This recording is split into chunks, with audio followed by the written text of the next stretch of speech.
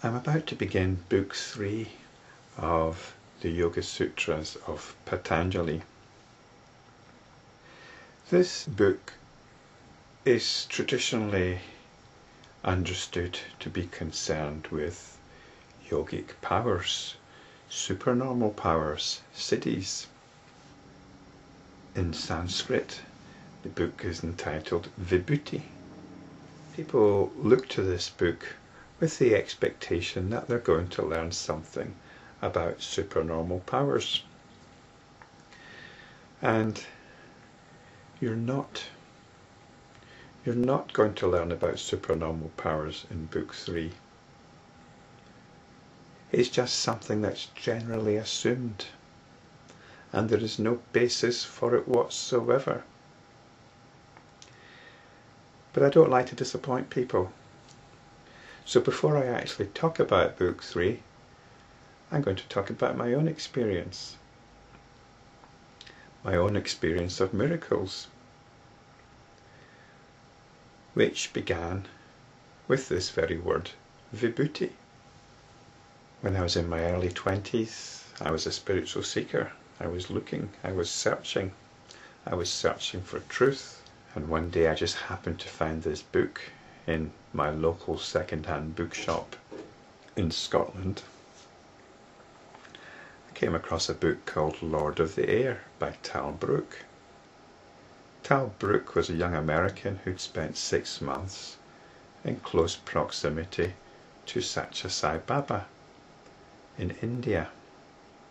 And he wrote in detail about Satya Sai Baba's miraculous powers before he fled India in terror, believing Satya Sai Baba to be a homosexual and the Antichrist. But I was intrigued by what he'd written about Sai Baba's powers. Who isn't interested in that kind of thing? Why hadn't I heard about this before? He was this guy wandering around India performing miracles. Apparently he's done everything that Jesus has done.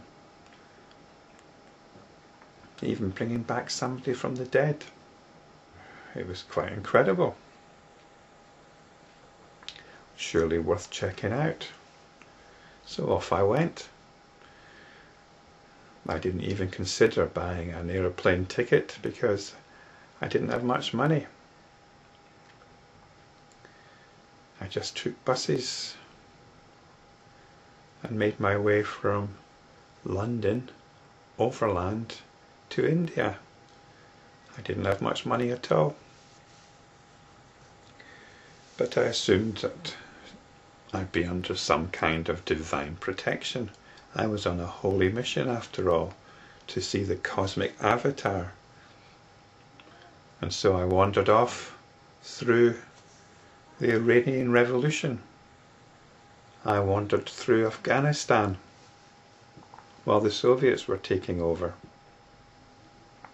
And eventually I arrived in India. It was an incredible experience. And I made my way down to the south to Satya Sai Baba's ashram just outside the city of Bangalore. I mentioned this word Vibhuti. The first time I'd heard this word, it was in relation to Satya Sai Baba, who waves his hands and produces this stream of fine ash, which apparently has all sorts of miraculous powers. So it was an incredible experience. Here I was with the cosmic avatar. Satya Sai Baba made a huge impression on me. I would dream about him. I had some incredible dreams. I had some incredible experiences. But even then there was something which didn't quite add up. It was hard to understand what I experienced at Sai Baba's ashram could in any way be regarded as spiritual. Just the opposite, in fact. As Sai Baba's devotees, lovely as they are, when they're in the presence of Satya Sai Baba, seem to be reduced to simpering juveniles. It's a most wonderful romance that you can enter into. I have a story here from Satya Sai Baba's official biography by Mr. Kasturi. I'll read it out. It's a story which took place, I think, in the 50s or 60s. And Mr. Kasturi's written several volumes of Sai Baba's biography. He writes in a style which reminds me of the style of writing to be found in Marvel superhero comics in the 60s. It's a style which takes us in to this fabricated world. Sai Baba was in Kerala. I'll just read out Mr. Kasturi's words here. This happened at Kanyakumari. In the evening, when the sky was transformed into a carnival of colours, pinks and purples, and the clouds bedecked themselves with golden fringes, Baba proceeded to the seashore with his party, gets a capital H, his party, and played in the waves of the three seas that mingle there. Each wave appeared to be more eager than the previous one to touch his lotus feet, feet gets a capital F, to offer him its own special homage. Suddenly, as if aware of the yearning of the seas, Baba stood facing the waters and said to those beside him, "See, the ocean is welcoming me with a garland." At that very moment, a stately wave a few yards away, advancing majestically towards the shore, swept over Baba's feet and receded. Imagine the wonder and amazement of everyone when they found around his feet an exquisite pearl garland swaying and swinging with every surge of the waves. 108 translucent pearls, each a priceless gem, strung on a thread of gold. How charming Baba looked. Wonderful, wonderful.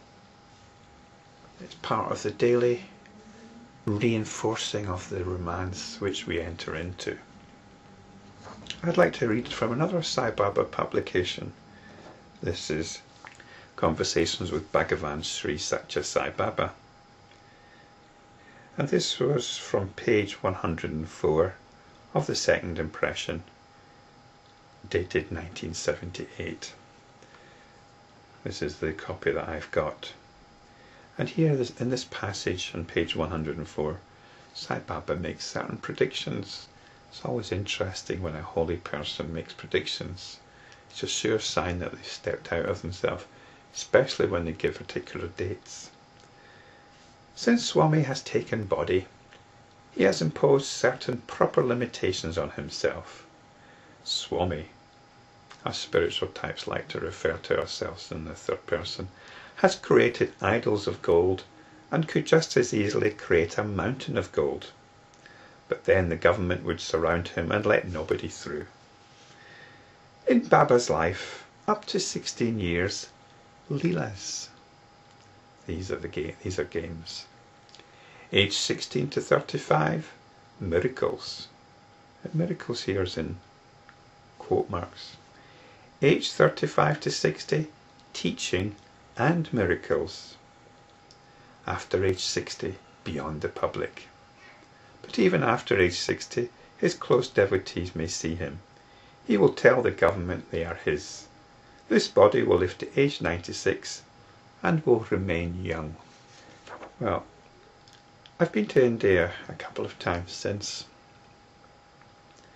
and the last time was about 10 years or so ago. I was no longer a spiritual seeker, but I happened to be in Bangalore, and I thought, I'll just take a day trip out to Sai Baba's ashram. It's not so far. And there used to be a tree in the courtyard with a seat underneath it, and the devotees could sit round about. But this had been replaced by a huge concrete and plastic pavilion, and you had to go through several security checks before you'd be allowed in. This included going through a metal detector, airport style metal detector, and having your bag searched, you weren't even allowed to take in a pencil. You kind of wonder what the cosmic avatar's afraid of. And I was sitting next to this young man, and I recognized him, or I recognized the condition he was in. It was a similar condition to the one I'd been in when I first went, in the presence of the cosmic avatar. And then out came Sai Baba, tottering along, looking a little unsteady in his feet. He certainly had aged, so he was still doing his thing, still appearing to the public. I think he was probably in his 80s at about this time. And later on I checked the bookshop, and there was the book, Conversations with Satya Sai Baba, and I looked for this passage with the miracles in it. I couldn't find it. This particular conversation with Satya Sai Baba had been rewritten. So Sai Baba was still appearing in public. I don't know to what extent the government of India was his, but he certainly had aged, even though he still has his afro hair, which somebody once mentioned to me was actually a wig, but who knows. I was no longer on a spiritual quest in India. I went to Goa. I enjoyed the delights of the Goan beaches. And one day I was walking along the beach in my bare feet, with a smile on my face, because it really is a paradise there. I was enjoying the sunset and the beauty of the surroundings, and the sea came up and washed over my feet. I looked down and I watched the surf washing over my feet and receding, and it left a trail of foam. And I thought to myself, oh, it looks just like a string of pearls. And that's when I remembered this passage in Mr. Kasturi's book. The sea didn't leave me a string of pearls. But that was the image that immediately came to mind. I wasn't thinking of Mr. Kasturi's book. I hadn't read it for over 20 years. But then the story came to mind. And I thought, is this how the story started? What seems like a string of pearls becomes a string of pearls. It's too good a story. Of course it's a string of pearls. Let's go with it. It's beautiful. It's a beautiful story. It's wonderful. It's captivating. Of course it left a string of pearls. That string of pearls must have a golden thread through them. So for the record, I believe in miracles. I believe in supernormal powers. I believe it should be possible to fly through the air. I should believe it should be possible to live without food and water. I believe it should be possible to enter into the psyche of another, enter into the body of another, and so on. But I have absolutely no basis for these beliefs. They are just based on wishful thinking. If they're true, that's wonderful. But there is absolutely no basis for believing in them other than wishful thinking.